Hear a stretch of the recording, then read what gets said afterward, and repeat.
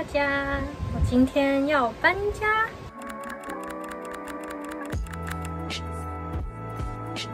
可是现在在下雨 ，Angie 他们还在路上要来帮我搬家。我的行李淋着雨来搬家的2位，感谢。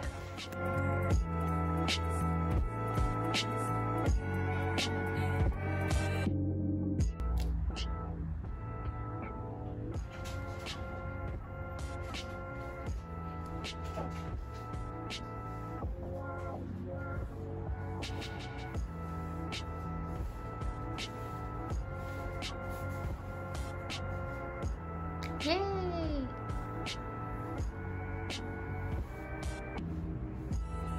欢迎大家，我搬好家了。这已经是搬家日过几天了，然后目前住起来非常的舒适，就是心旷神怡。搬家就是心情好。那接下来想给大家一个 room tour。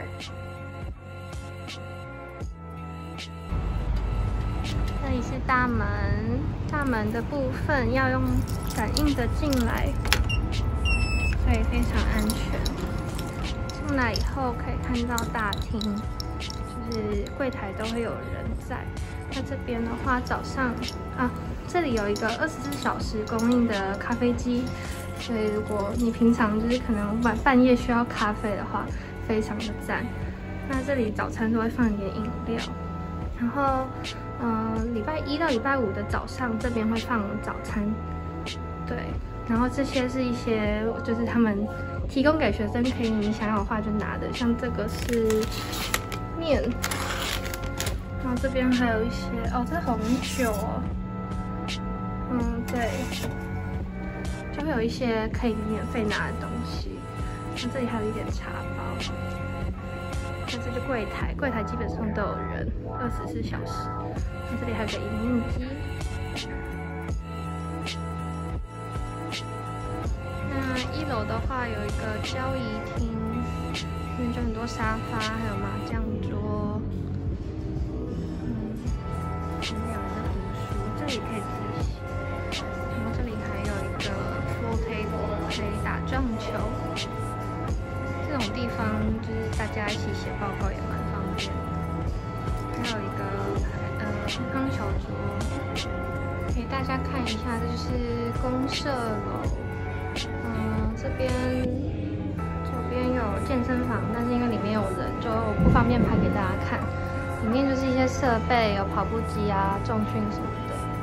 然后再来是洗衣机，这边都要感应才能进去。那洗衣间就是这样。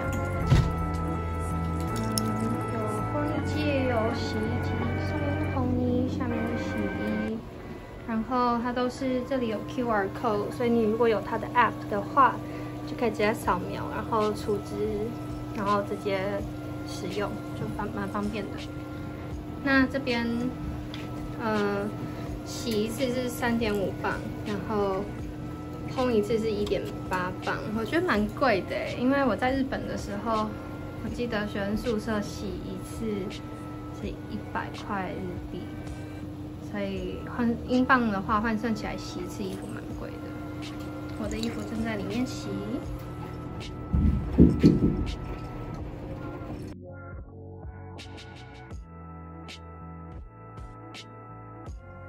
这个是走廊的部分。然后我的房间是这边，他们这边的锁都是用感应的，这样就可以开了。好，我们进来啦。那这个就是门，然后它这个锁会自动上锁，还不错。那最后还有一道锁，就是这样是没锁，这个锁起来以后外面就进不来了。对，然后我在门旁边挂了一个小小的挂钩，就可以挂钥匙，这样我才不会忘记出门带钥匙，就会被反锁在外面。这个金鱼钥匙圈是我跟我弟弟在东京的时候买的。好，然后这片镜子我非常的尬意，因为就是出门前可以照一下全身镜，就还不错。那这旁边就是我放鞋子的地方。然后上面我也有挂钩，可以让朋友来的时候就可以挂外套在这里，或者我自己有时候懒得挂起来，就也可以挂在这边。好，床这边就是非常的温馨感，这是我最喜欢的 corner 了，因为我觉得就是上面我有挂那个日本带回来的小灯。然后，但我不是每天都会开。然后还有水养机 ，MUJI 的，然后也是从日本带回来的。然后还有旁边有个就是它有附一个小灯，就是开起来的话，整个到晚上的时候就是非常的适合睡眠的一个地方，非常温馨感。对，然后床的下面其实是可以收纳的，给大家看一下，有点重。就是下面可以放2个大行李箱、大纸箱，然后还有一些什么卫生纸啊、杂物啊，就是都放在这里，还不错，可以收纳的空间很多。给大家看一下亮点。这个亮点就是哥吉拉，这是我出国前我爸买了3只，刚好我跟我弟还有我爸1人1只。然后就放在这里，每天他都在看我睡觉，睡很久。然后床旁边，因为我过敏，所以我会放卫生纸，然后还有一些乳液、护手霜的部分，那才不会忘记擦。大概床的这边就是这样。忘记说了，旁边这里呢都是衣柜，这里我就是有一些挂的空间，然后我下面有堆一些杂物。然后这里也是挂的地方，我的洋装就挂在这，但是它会有点折到，因为挂的地方不够高。还有瑜伽垫啊，一些杂物都放在这，口罩啊什么的。另外一边的话，就是层板的部分，可以放很多很多的衣服。床的对面呢有一个电视，然后它是伸缩自如的电视。就是它可以转边，然后也可以就是往前拉、往后拉，然后可以连 Netflix， 然后还有就是如果你接 HDMI 的话，就可以连 Switch 来玩，这样子还不错。所以这边就是一些眼药水的地方，然后一些杂物、首饰盒，对，然后香水啊什么的，出门会用到的一些东西我都放在这一区。就是 AirPods 啊、钱包、雨伞，然后这边都是疫情专用区，就是口罩，这还没用过，口罩，然后酒精擦，还有干洗手、口罩，大概就是这样子。就我出门的时候，我就先戴上口罩，然后会喷上这个是抗菌防雾喷剂，其实我也不知道有没有效，但是听说它就是用银离子，就是避免病菌就是沾染在你的手上。然后回到家以后，我会先把口罩丢掉，就是不要接触任何其他东西，就先把口罩丢掉，然后先干洗手，再用酒精擦，就是来消毒手机，还有我的钱包啊、AirPods 什么的。对，就是建议大家回到家第一件事情就先消毒，然后再来就是把手机那些东西也都全部消毒过一次，会比较有保障。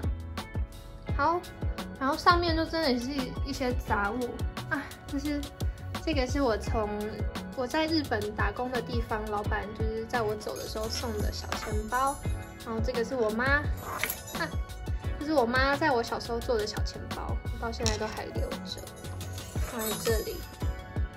好，然后杂物、吹风机、书本，然后这个水果盘，其实我原本是要拿来放香蕉的，因为这种柳丁类的东西我都会冰起来吃，但我觉得就空空的放在这里有点怪，所以我先拿出来摆给大家看。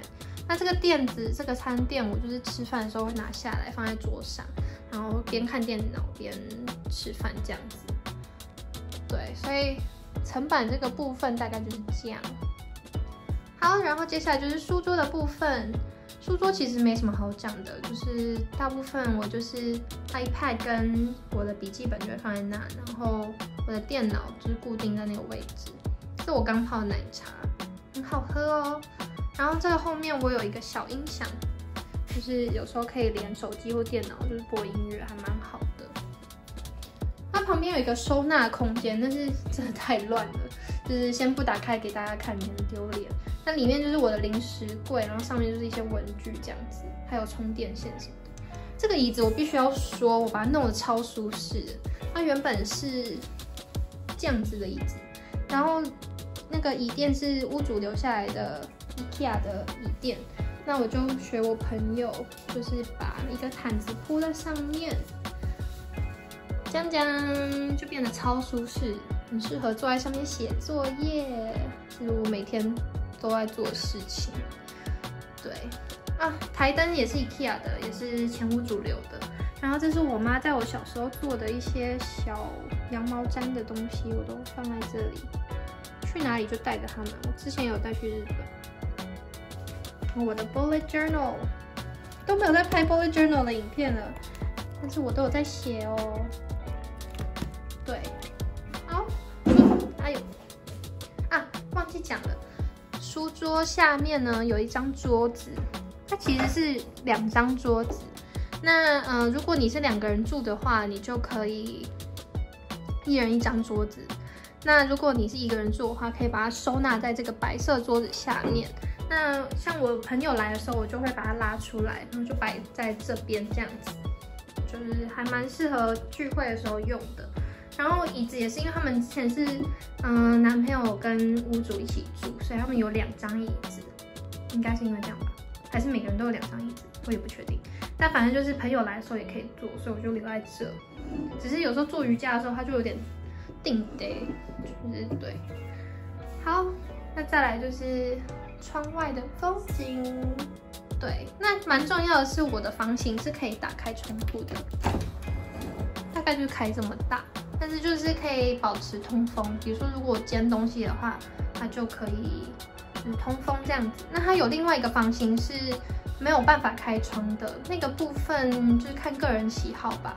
我自己是蛮喜欢会开窗的，而且我的朋友真的非常机智，他在上面勾了一个钩子嘛，然后呢，在开窗的时候，你就可以把这个钩子拉过来，手勾在这里，然后这样就有一个洗衣、晒衣线。晒衣线就可以勾衣架啊、衣服啊，就这样子就可以晒干，就还不错。因为如果不然的话，你就是只能在室内晒，不然就是你就是要烘干，然后就蛮麻烦的，还要花钱。所以真的非常感谢我的前屋主留下来这个。那再来就是厨房的部分，厨房这里非常的干净简洁。那我在这下面有勾一条专门擦干碗盘的，然后还有洗手的。这个再来这里就是隐藏版的冰箱，小小的，但是其实很够放。你看，我可以把一整个锅子放进，然后上面这个就是冷冻库，大概是这样。然后这个微波炉兼烤箱还蛮棒的，就是很好用，非常给力。好，然后再来就是电磁炉的部分。这个电磁炉非常的给力，就是我觉得比我上一个房子的电磁炉还要有力，就是水就很快就滚了。那上一个我就要等超久，这个还不错。然后有这个住宿这里有附一个热水壶，还有我有买 Vita 滤水壶，然后这里有一个小电锅，我目前还没有用到。对，然后上面的话就是碗盘啊，一些收纳的东西。这里就是柴米油盐酱醋茶，还有 cereal 跟茶这样。哦，跟你们说，我超多面，这里面，后面全部都是面，你们看不到，我后面真的一堆面，大家看得到吗？这些全部都是面，我真的是不知道哪根筋不对，买了超多的面。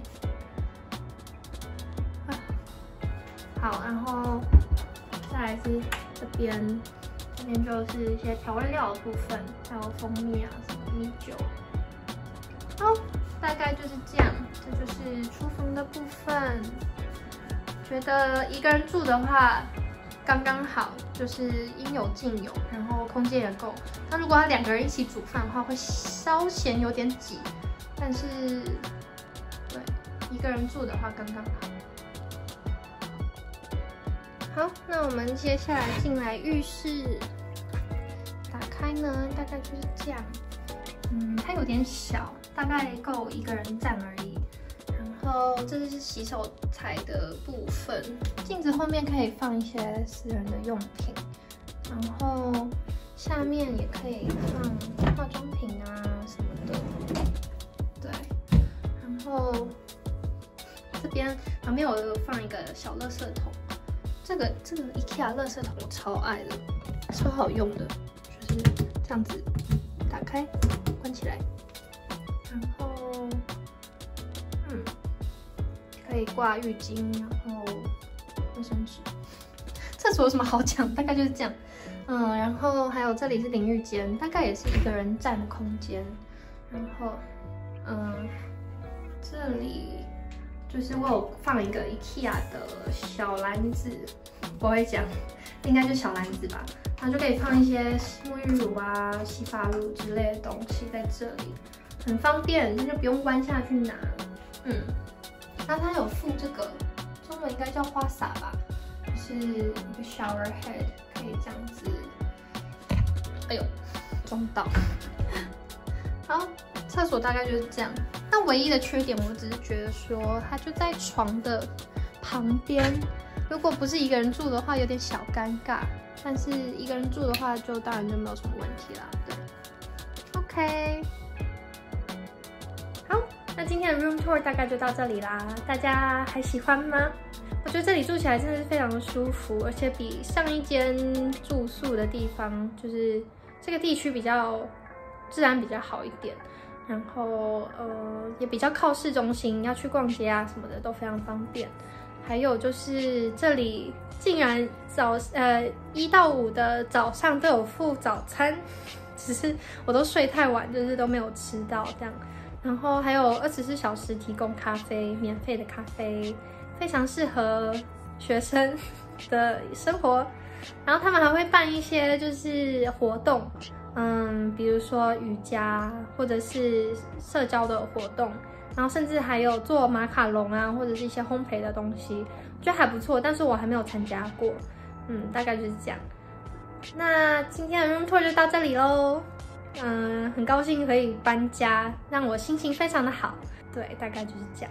好，那如果你喜欢这次的影片的话，记得帮我订阅，然后按赞跟开启小铃铛，然后对，我们下次影片见，拜拜。